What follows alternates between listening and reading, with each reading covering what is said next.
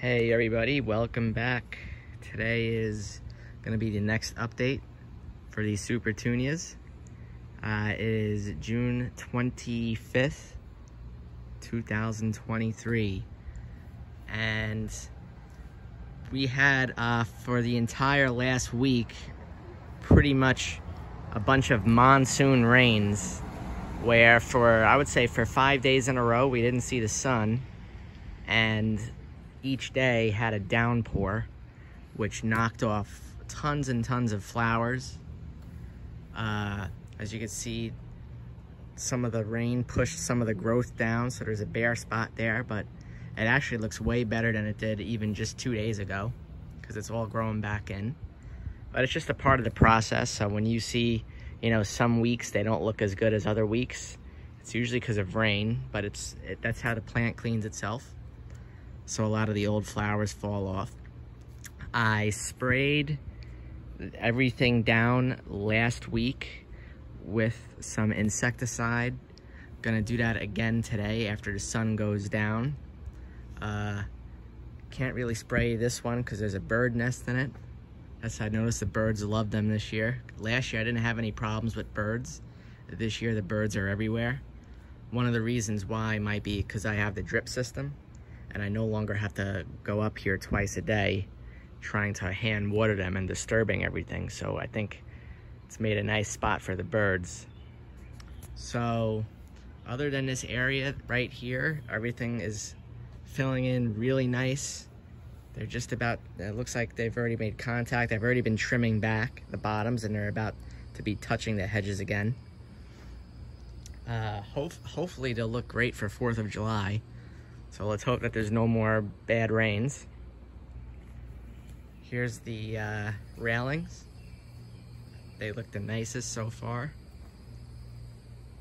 Again, sprayed these down because it was this box right here that actually had aphids on it. So we're gonna have to treat it again this weekend just to make sure. Look, I probably can't get rid of all the aphids, but if we can just keep them in control so that the plant doesn't suffer, that's really the whole point. You can see where the rain did some damage right here, knocked a lot of flowers off. So it's all gonna fill back in nicely. Just take some time, about a week, and it'll be back to looking in its best shape. I'll take you up top here. I've been trimming the back every couple of weeks because, one, it's easier to get access if I have to for spraying, but two, there's no point in the plant wasting all its energy spilling over the back where nobody can see it. So I just come by and I cut, kind of keep it nice and uniform, and that means if I need to get in there, I can get in there. As you can see, another bird was trying to make a nest right here. And you can kind of see that in all of them. You'll see some areas where there was clearly, birds trying to get in. This one, no.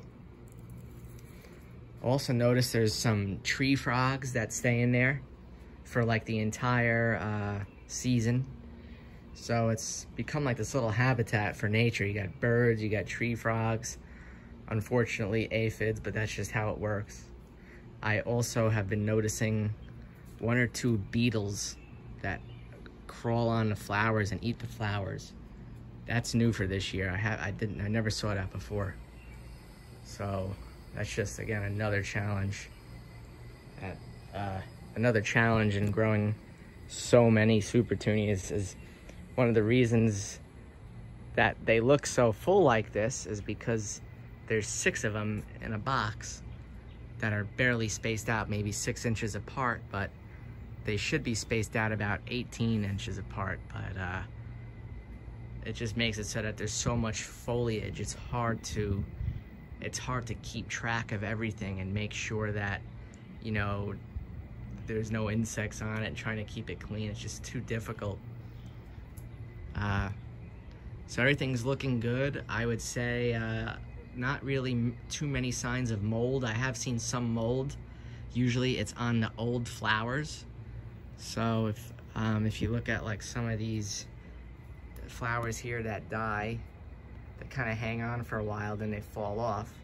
But inside of the box, when flowers die, they kind of stay in there, and they kind of grow some mold on them. So that could spread, so you want to make sure you spray some fungicide.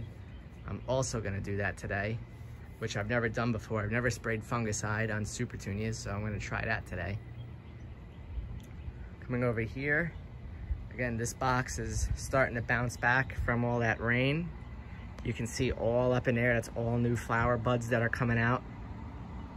And if you remember, this box here to the left is gonna look way different. That's because it finally fell forward on its own. It was crawling all the way up the window. All that growth fell forward, and that's why there's no flowers there. So that will eventually bud up with flowers. But again, this year, I wanted to take a hands-off approach to everything. So other than a little bit of the trimming on the backs, I'm letting nature take its course and just seeing what these do. And I'm just gonna try and spray them for pests, and that's about it. So that's, as you can see, one of the little pieces is still standing up, but this was all up there at one point, and it finally had to come down. So it fell down, actually, it fell down last weekend after I filmed the video last weekend. I came out later that afternoon and it was down. And so it's interesting to see how that goes. It covered up a lot of the flowers. It kind of folded in half like a taco. It's kind of funny. But tons of growth, as you can see. What I've also been doing is I look underneath. I'll kind of get my hand underneath, like between the flowers and the planter box. I'm looking for any dead growth that's looking moldy, and I try and cut it away. So I'm active.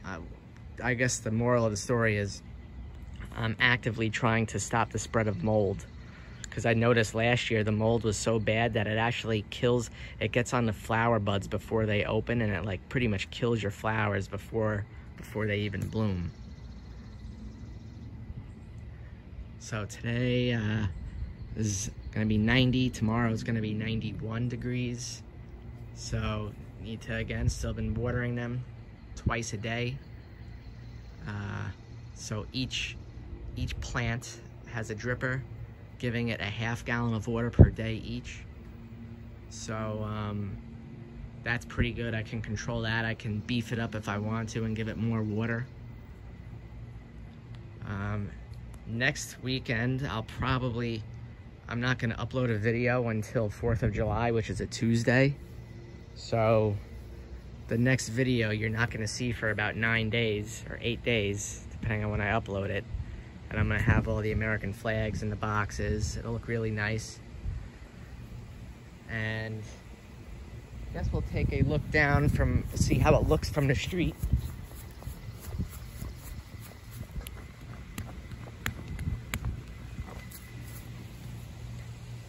There you go. That's what it looks like today.